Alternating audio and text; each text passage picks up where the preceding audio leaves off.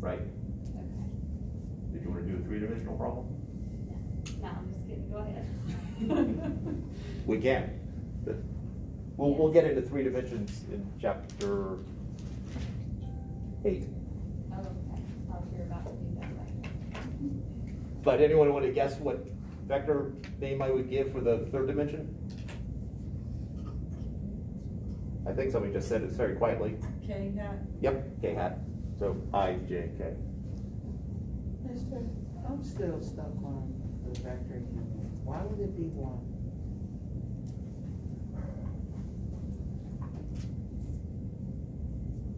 Because I don't, if I made it some other magnitude, like 2.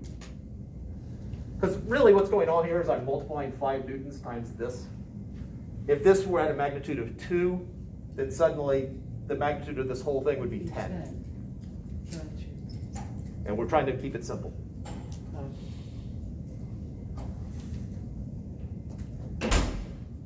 Unit vectors that look far more complex than what we've done right here, that's senior level, graduate level physics. And I don't want to go there, at least not until week 7. Are all unit vectors 1, or they change like well? All unit vectors for this course and for any foreseeable physics course that you will take unless you major in physics. Well, no, actually, even then, magnitude of unit vectors is always 1. Because we're not really trying to change the unit. I mean, the newton. Right. The only thing, the whole purpose of unit vector is to tell you direction.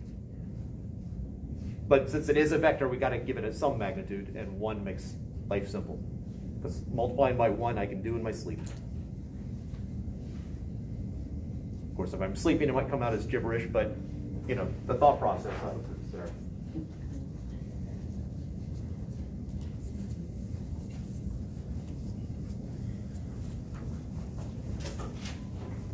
Other questions right now?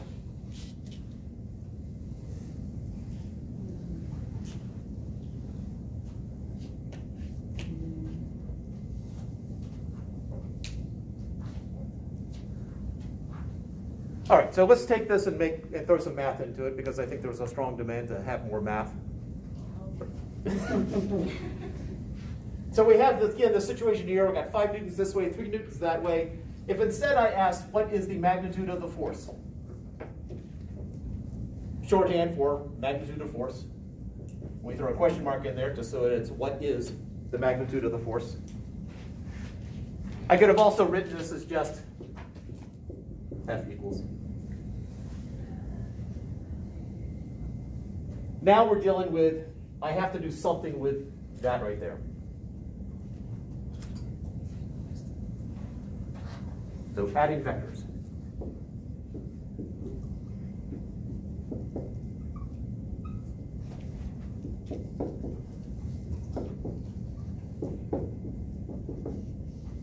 I will talk you through the head to tail method.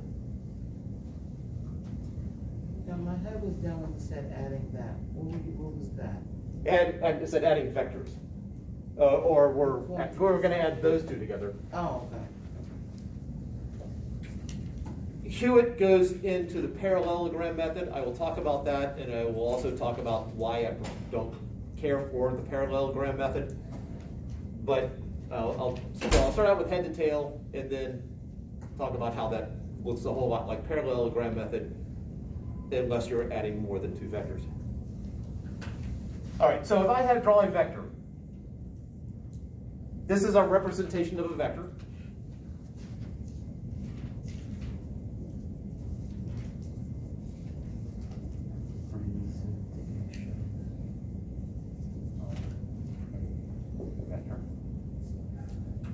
This is the head, and that is the tail.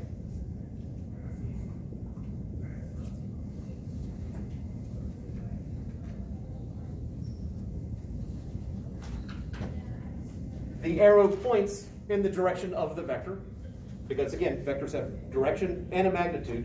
So it has a particular direction and it has a particular length.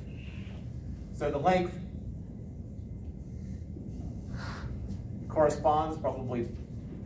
corresponds to magnitude.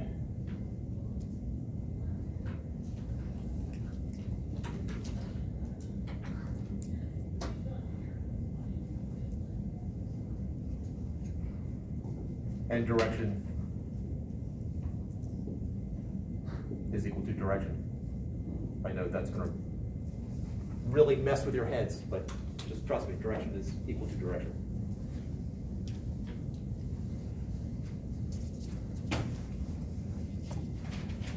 So in the first example that we did, where I had the 5 Newton and the 3 Newton force pushing on the box in the same direction, the way I would do head to tail is I'd start with one of the vectors, and it does not matter which one. I start with one of the vectors, and let's just assume that that is 5 Newtons, and it's pointing to the right. Now you're about to see some stunning, absolutely spectacular visual effects as we use another color. I'm going to add to it 3, so I started here, I go to the end, and now I take my 3 Newtons and I add the 3 Newtons to it. Yeah, more than one color. My final answer, my sum of these 2 vectors, is from where I started to where I ended. So it's 5 Newtons to the right plus 3 Newtons to the right is 8 Newtons to the right.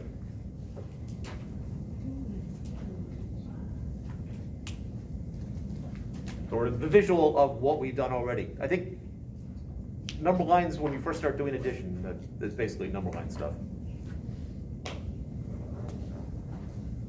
That next example, I had 5 Newtons going to, or a later example, 5 Newtons to the right and 3 Newtons to the left.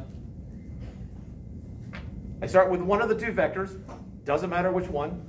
This time I'll start with a 3. I pick my starting point, I draw one that's 3 Newtons long.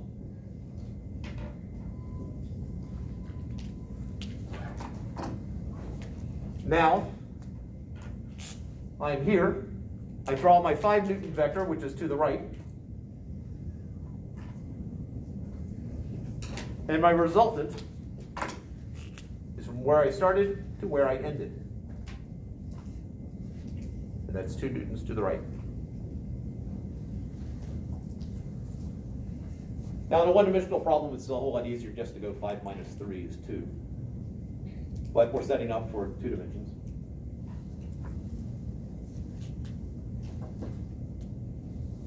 Questions before we hit the 2 dimensions?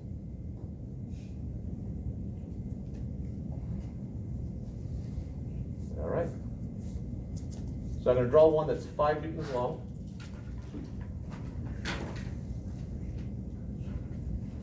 Plus 3, well 3 is going that way.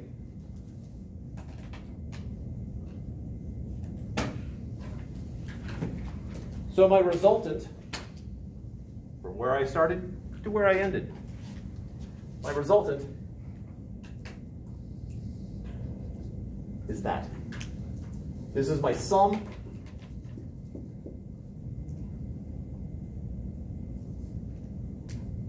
Otherwise known as the resultant. And this is the one time I use the double print for my vector symbol. Again, some childhood scar. Now, in physics 151 and 251 and 131, you're going to have to figure out what that angle is. Physics 110, no. But the magnitude of this, you should be able to do. You can handle that. This is a right angle. And so I've got a right triangle here. How do you find the hypotenuse of a right triangle if you know the 2 legs? 3 squared plus 5 squared is equal to r squared. So 9 plus 25 is equal to r squared. 34 is equal to r squared. The magnitude of my resultant, which I could have written as absolute value symbol around my vector symbol, is whatever the square root of 34 is.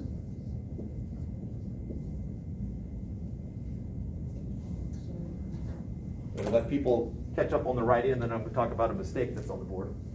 Nothing that you'll have to erase. Will we have to simplify that anymore if it's an irrational number, or can we just keep root 34 in our answer? I would accept root 34.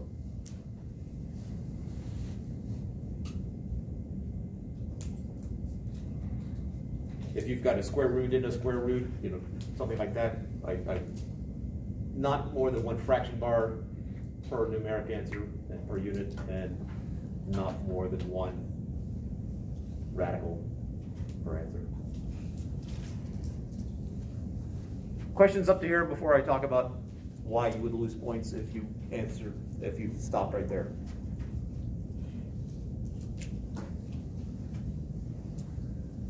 All right. What's missing? If you did this and you came up with that answer on a 10-point problem, you'd lose 3 points. All I've asked for is the magnitude here, so don't need direction. No unit. This is physics. This is not math class. This is one of those places where physicists care and mathematicians are more of a, whatever. Don't forget units in your answer.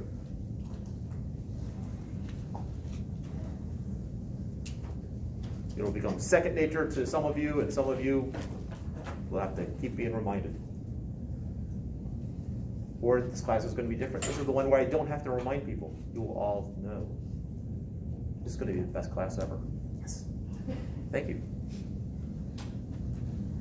So we can stop at 34? Excuse me? So we're supposed to stop at 34 because I thought we were supposed to do No, you're supposed to put units in there. I know. Oh, as far as the question that I asked was, what's the magnitude of the resultant? And so, yes, you would stop there. Because all I asked for was the magnitude. Okay. To figure out what that angle is, you would either need to draw it very carefully on a piece of paper and measure it, or use trig. And this is not a trig-based course, unless you want it to be. Okay. There seem to be some visceral reactions to that. I'd hate. What's that? I'd be fine with that. All right, so we got 1 in favor of it. I'm alright. There was a 110 instructor years ago who started teaching trig and did law of sines and law of cosines. And there were a lot of blank looks I saw from students. I'm not going to subject you to it. For those who do know how to use trig, or occasionally I get a calculus student in here, feel free to do the more advanced math techniques if you want.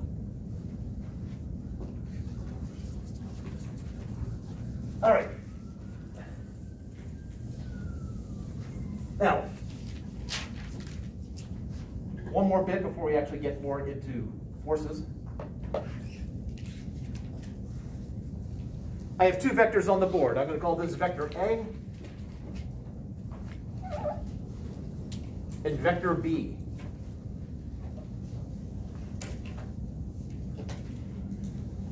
I will say they both represent a force. Which is a greater force?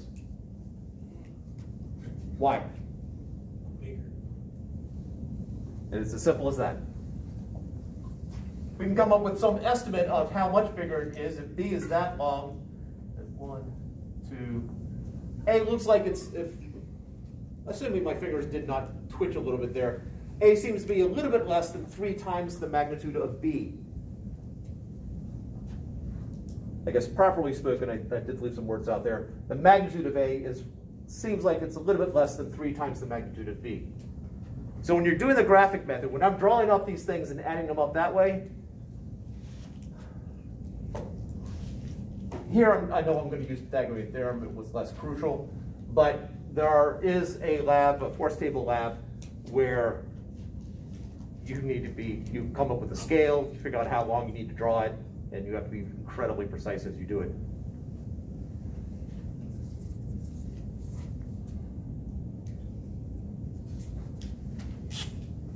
I'm going to throw a third one in there.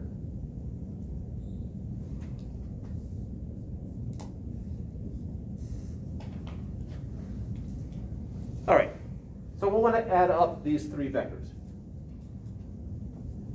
I start with one of them. It really does not matter which one I start with. For the same reason as 2 plus 3 is the same as 3 plus 2. The order in which you add them does not matter. For those who are into math vocabulary, the commutative property addition holds with vectors. All right, so I'm going to start with A because why not? So I'm going to draw that vector. Now this should be the same length as that, and it should be pointing in the exact same direction. Hopefully it's close enough. Let's see, can I get more than a span?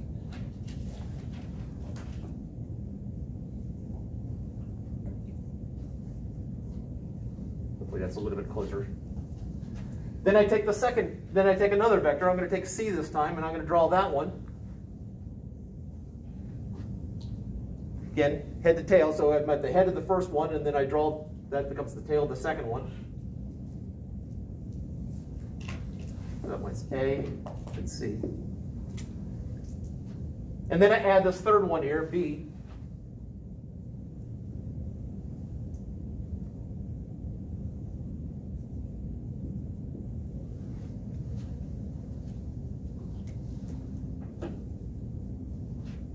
In which direction is the resultant? B. The point in the air. In which direction is the resultant? I'm getting several different answers. Up and right. So I got it up and right, I've got up and left, and I got towards the board. I don't know if someone is just pointing. Well, I guess the resultant would be the little piece. It depends on what you mean by little piece. Well, a little piece from the A and from the B. Little piece. Oh, the connecting between A and B? Okay, there was a question back there? No, I was just asking, like, what was the question? The question is, what is the direction of the resultant? In other Okay. words, the direction of the sum. Would you draw a line from the start of A to the end of B and have that be the resultant? And that is the same thing we did before, from the beginning to the end. Yeah. So I started here, Yes. and end up there. That's my resultant. I was trying to close it off, but then. Yeah, the most common mistake here for people to recognize, well, at least I need to connect it, is to go in the other direction. So it's going this way. Yes, Okay. from where you begin to where you end. You can think about it this way. There's, we've been dealing with forces here. I can do the exact same problem except different context. These are displacements. So instead of forces, they're displacements, which is also a vector quantity. So you start out at home, and you walk off in that direction for however far that is. And then you stop, and then you walk south, however far that is. And then you walk northwest, however far that is. Where are you relative to where you started? In other words, if someone needed to get you from home, how would they have to travel? Well, they started here, they end there. Right. The resultant is basically where you end up relative to where you started. The math is identical between the two scenarios that I laid out, with the forces and with displacements.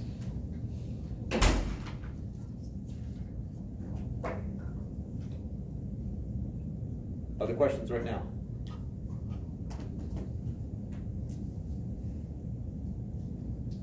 All right, this seems like a nice place to take a break, stretch legs, whatever you need to do. We'll come back in about 5 minutes, and we'll talk more specifically about the types of forces. We'll get in more detail with the forces themselves. And this stuff will keep popping up again and again.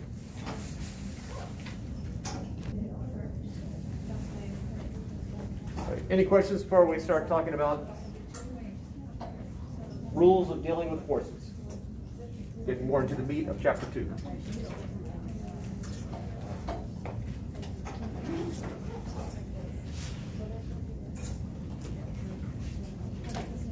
All right, so there are not a lot of statements I can make in physics where the word always is appropriate, but I'm going to go ahead and say that forces always come in pairs. This is one of those few always.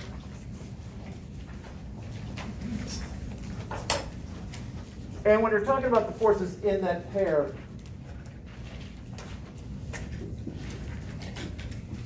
the forces in that pair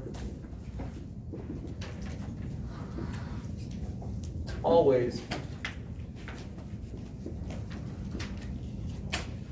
are anti-parallel.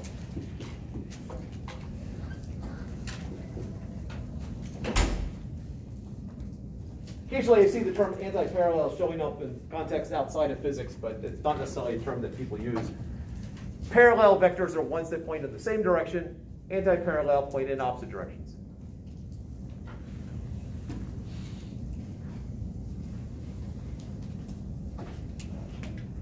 And always act on different objects.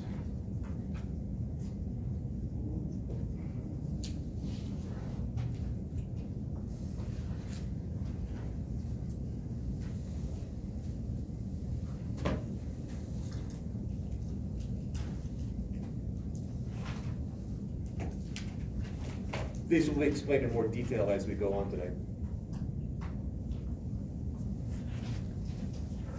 So, when dealing with physics, being able to analyze a situation, figure out what forces are acting on it, what type of forces are they, becomes really something that we are doing throughout the entire course. And so I came up with sort of a checklist here of, I'm going to go ahead and say 5, you might go with 4 on this, but 5 forces that we will constantly be running into again and again. As additional forces are added, we'll just throw in a couple extra letters there. So the first one, friction. That's that first F. The symbol